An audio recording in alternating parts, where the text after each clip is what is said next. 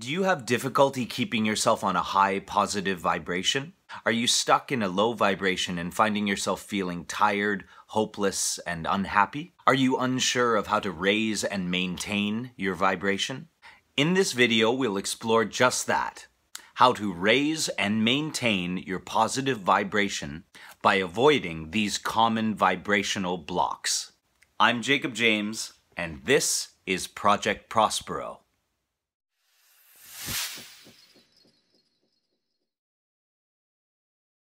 If you want to change your experience, you must change your vibration. Your vibration creates your pattern of thought, emotional state, and resulting actions. If you're depressed, exhausted, and procrastinating, then your vibration is low. If you're peaceful, joyous, and energetic and accomplishing your goals, your vibration is high. Everything is energy. This chair, the computer or phone that you're watching this on, are illusions. They seem to be solid, but they're actually made up of tiny particles of energy, which are vibrating in a certain way to create the appearance and the sensation of a solid object. Is there any way to direct and manipulate this energy, which not only makes up what we are, but fills the seemingly empty space between us? Yes, absolutely. In a study by Alexander Graham Bell and Dr. Elmer R. Gates, they concluded that every human brain is both a broadcasting and a receiving station for the vibration of thought. Every brain is capable of sending out and picking up other vibrations from other brains. Just like I can text you on my phone and send it through the ether to your phone. Just like radio or any other wireless communication. Our thoughts and our emotions are vibrating on specific frequencies that are creating our reality and are attracting people and circumstances that vibrate on a similar frequency. So, here are some of the blocks that stop us from raising our vibration to a high and positive frequency. First, stop being a victim and forgive the person who hurt you. Allowing yourself to exist in a state of being a victim actually empowers the person who hurt you and continues to imprison you in a state of shame, guilt, apathy, grief, and fear. We're looking to a source outside ourselves to heal us rather than looking for it on the inside. By holding on to negative emotions, we're making an agreement with ourselves to keep them alive and strong within us. To forgive, let go, and move on towards a higher vibration, we need to understand and accept that the person who hurt us is existing on a lower vibration.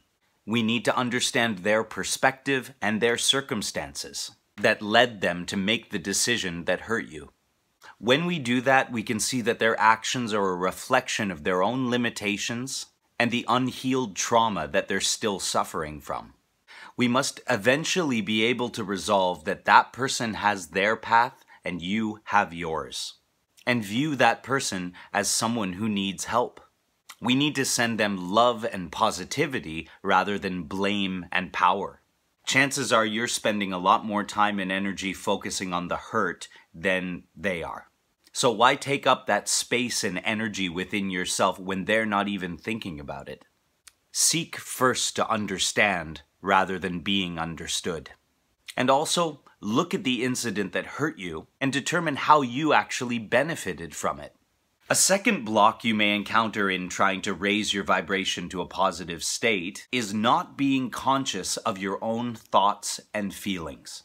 Your thoughts and feelings determine your state of being and your reality. So start becoming keenly aware of what thoughts you're allowing to take up space in your mind. The next time a negative thought pops into your mind, observe it, determine if it's negative or positive, if it's actually true, and if it benefits you or hinders you.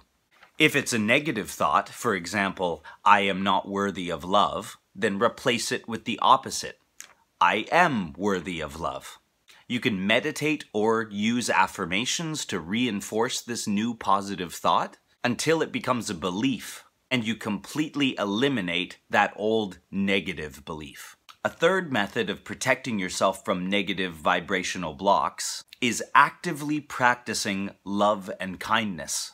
When you go to get a coffee, ask the person how they're doing. See them smile and appreciate your thoughtfulness. And as you watch their vibration rise, feel your own vibration rise. Or think of, say, 3 people in your life that bother, annoy, and frustrate you, and send them love. Some other ways to shift up your vibration when you feel it getting low are to listen to music that makes you happy or music that you love.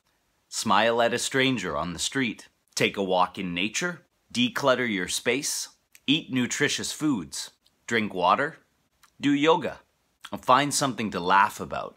In conclusion, consciously allow the space in your mind to be filled with positivity, action that furthers your desires, thoughts and feelings that make you happy. Always be sending love to those around you despite what you may be receiving from them, and make your intentions positive. If you find you're in a negative emotional place, that's a direct reflection of where your vibration is at. So employ these methods of pulling yourself out of that downward spiral and make yourself feel good. I hope you got something out of today's video. I'd really like to thank everybody who's joined the Project Prospero family. I can't tell you how much it means to me that so many of you out there are actually interested in these ideas. And thank you for letting me know in the comments that I'm actually making a difference. Please use the comment section below and let me know some stories of how you like to raise your vibration, and any other blocks that I might have missed. Please subscribe and hit the notification bell and like this video. It keeps me going. I believe it's no coincidence that we found each other. This is Jacob James sending you love and light. Namaste, and good luck.